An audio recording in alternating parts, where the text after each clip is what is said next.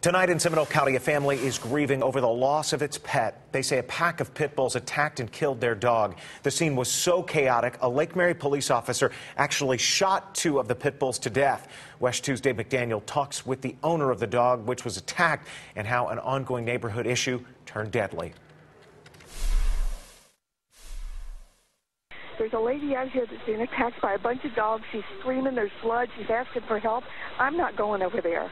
A 911 caller too frightened to leave her home. Next door neighbor was trying to get her dogs off of my dog and couldn't do it.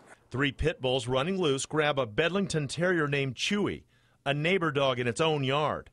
The pit bull's owner tried to stop the attack, but couldn't. The 3 pit bulls, once they got the pack mentality going, they mauled my dog.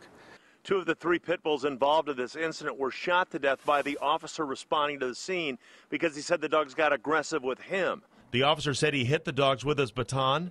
Nothing. He grabbed his gun, saying in the report, "As the dogs aggressively approached me, I was in fear for my safety." 2 pit bulls were shot to death. The third ran off. Chewy, the attacked Bedlington Terrier, could not be saved. But the dog did hold on until Bram's daughter got home from school. When Chewy heard her voice, he kind of picked his head up a little bit. His breathing increased a little bit more, and then within a minute it stopped. He had passed. I think he was trying to just wait for her to say goodbye. This is a horrendous attack. Animal Services says citations will be issued, and it won't be the first time. This is horrible. We call you guys all the time about these pit bulls. Okay. Lake Mary says it has answered complaints at this home 8 times since June about loose dogs.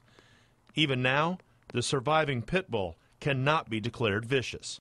And Florida statutes require that the animal be involved in more than one attack before we can deem the dog dangerous.